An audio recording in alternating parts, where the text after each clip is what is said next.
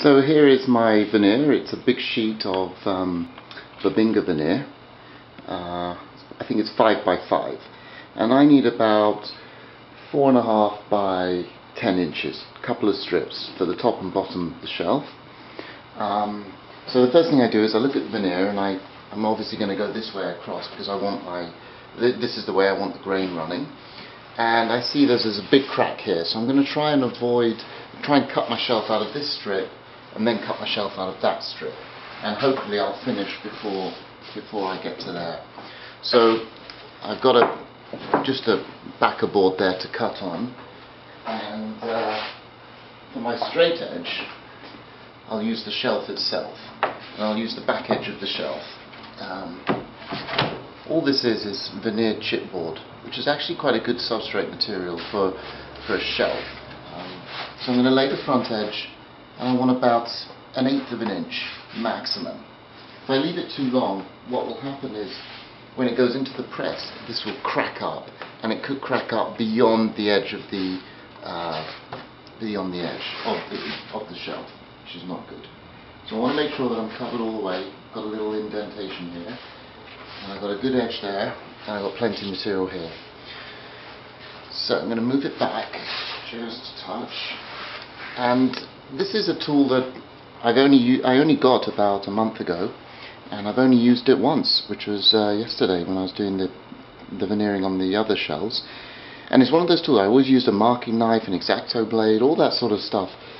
Did I need a very expensive veneer saw? Well, it's one of those tools that when you get it, just makes your life so much easier. And it really is a joy to use. So a little hard to convince yourself, and you just sort of put it there. And I find not to use this end, but to use this orientation of the saw, and you just slide it along, and it is absolutely a joy to use. And in fact,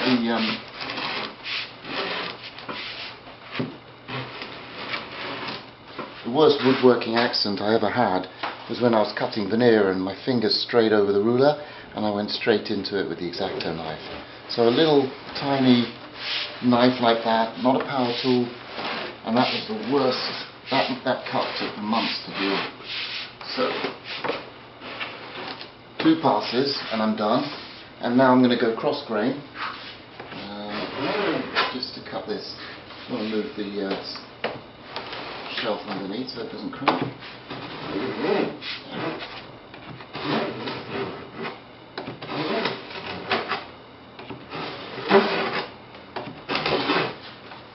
And then just move it about 1/8 of an inch that way, so that I'm comfortable using it with my left and my right hand, which is it's a very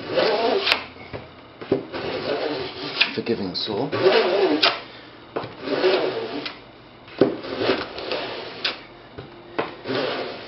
You'll hear it crack when you get through. A little bit over here. There. And just make sure I'm released on. Okay. Move this out of the way. And there's the veneer. Very nice. Okay, now I'm going to cut the next section. You don't need to see that. So now I'm ready for the layout, and I lay it out in reverse order. So the first thing is my caul with the end protectors, then a sheet of wax paper, then a sheet of veneer,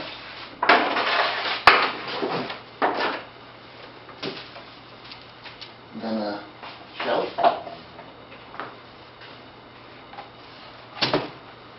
and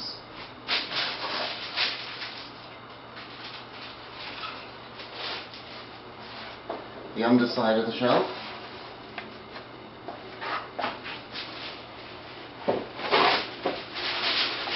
another sheet of wax paper,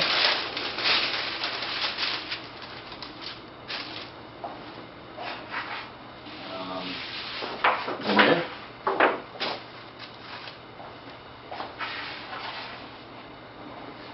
another shelf, one side's already veneered, So we'll just put that that way.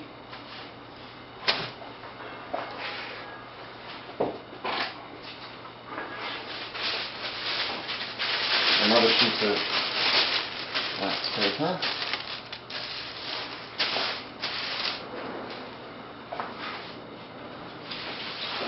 Another sheet of veneer.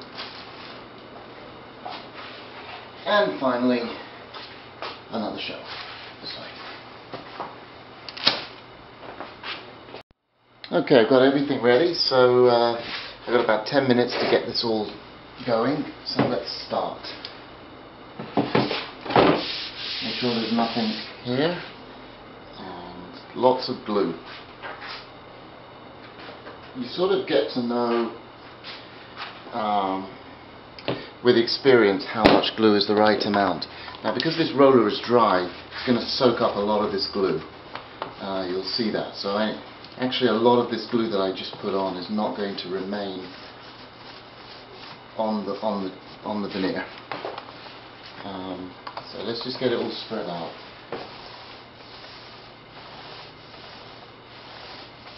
I found this is the perfect size roller for this size of veneer work. And get it from the middle out to the edges. What's the right amount of glue? When you put it in the bag, get a little bit of squeeze out. Just a couple of drops at the edge. Now the other thing is, you've got to know your veneer, because my veneer is not paper backed. The paper back veneers absorb a lot more glue than the straightforward veneers. So nice even coverage. As you can see, I wear an apron just because the roller tends to splatter the glue everywhere. I've got to go to the office after I've done this. So that should be good. Make sure I'm covered out to the corners. Here and here. Just lay that. Now this veneer will start to curl up pretty quickly. I find that's the trickiest part. So I just want to lay it over so I can feel the edge. There, equally. There. And make sure I'm covered at the front. That's perfect. Now we're going to go with this one. There. And I'm going to lay this on top just to stop it curling up and provide some initial flattening pressure. Pull the veneer paper out. There. Right, let's go with this one.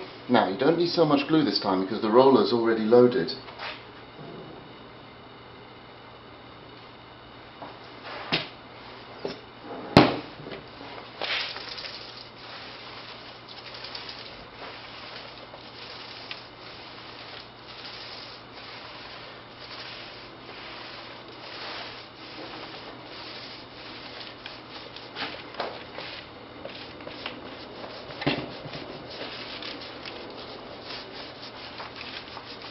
I don't glue the veneer. I mean, sometimes I do, but this is just tricky veneer. It curls up very fast, and I prefer to leave a slightly thicker layer of glue on the substrate, and that sort of takes care of the need to glue both the veneer and the substrate, if that makes sense. Now I've got some little holes here. I'm hoping maybe I should have filled them before I'm veneering, and you know, if I was doing a really fine piece, I mean, obviously this is trying to be a fine piece, but you know, it's going to be a shelf, and it's halfway in the back of the shelf, so I'm not too worried. Especially here, you see it's all the way back. So that's good. Got to the corners there. Okay.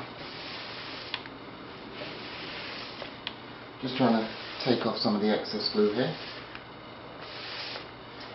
That's good. Down the middle. Okay.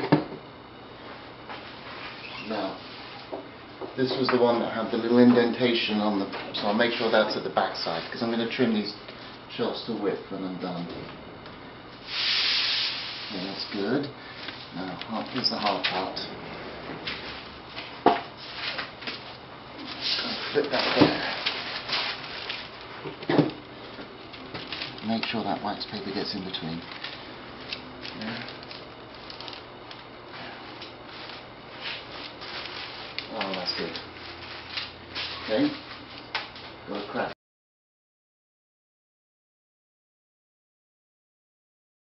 So I had one extra shelf that I felt I didn't have time to veneer. So what I did, I put these in the bag for about 10 minutes, and I'm quickly going to take out the caul. They're nicely flat. And take out the caul here and add it to my shelf, which I've just glued up with the wax paper. Yeah. Sorry, camera can't get this, but, and I'm going to put this back in the bag, so I'll have my full set of shelves ready at the end of this process. So it's possible to do this with white glue. I don't know how other glues react, and you certainly don't want it out of the bag for long. There. Now you've got to make sure the wax paper doesn't move. Not the end of the world if it does at this point though, because it should be already set. So there, that's it. So just added another shelf there. Let's put the C channel back in. There.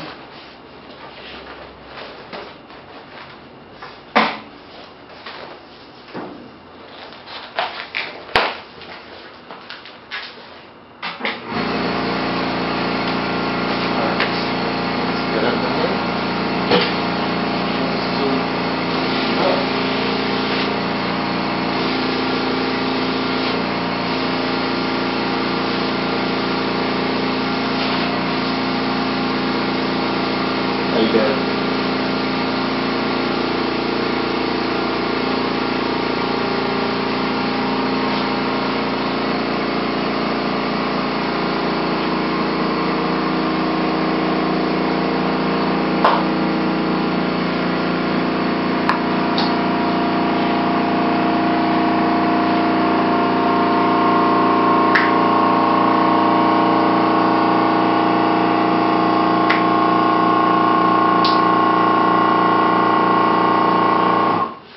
So the bag is fully pressured. What you're looking for, everything's in line, so I know I'm not nothing's slipped, and I'm looking for a little bead of white glue all the way along, or in part, particularly at the edges, and I have it, and running down the side. So everything looks great, and I can just leave this now, come back in a few hours, and take it out the bag. So it's been about 5 hours since I put the stuff in the bag. Normally I'd leave it for a bit longer, overnight, something like that, but it should be enough. So I'll switch the pump off and let's see what we've got.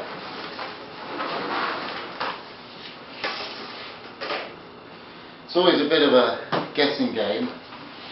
You know, did one piece stick to the other? Was there a glue pocket which didn't fill out properly? Let's have a look. So I like to check the bag. Alright, just slide this out.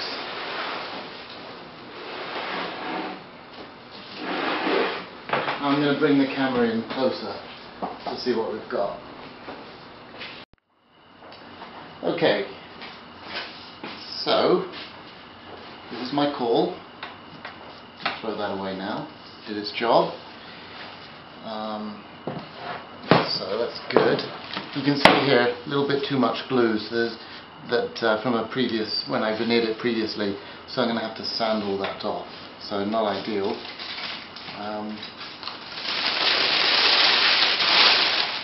The wax paper off. Feeling for lumps. Should be nice and smooth. Just see if the edges are all good. And then you can have a look to see any glue squeeze out, a tiny bit coming all the way along, which is perfect. So that looks great. Next one.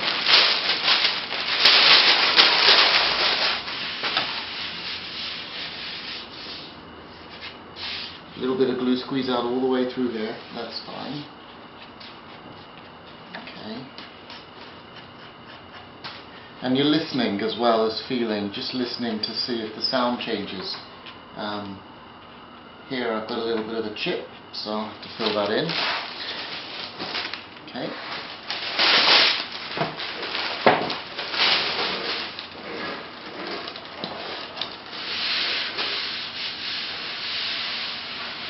And this one feels good as well.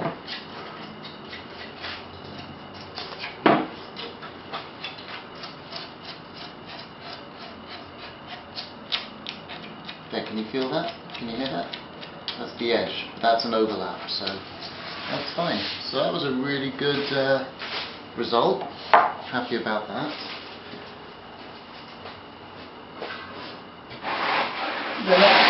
The next stage is to trim the edges, and what I'll do is I'll use a flush trim bit on the back edges, because I'm going to be, actually I'll probably just use my track saw to cut these to width. But on the front I'll use a spoke shave. Because this is a very delicate veneer, if I use a router bit it could tear out, and it can tear out, and that can be quite distressing. So I'll use a spoke shave, nice sharp spoke shave, and go slowly. It won't take very long. In fact, I think I did a video on it elsewhere on my YouTube channel. So that's it. Thanks for watching. Thank you very much.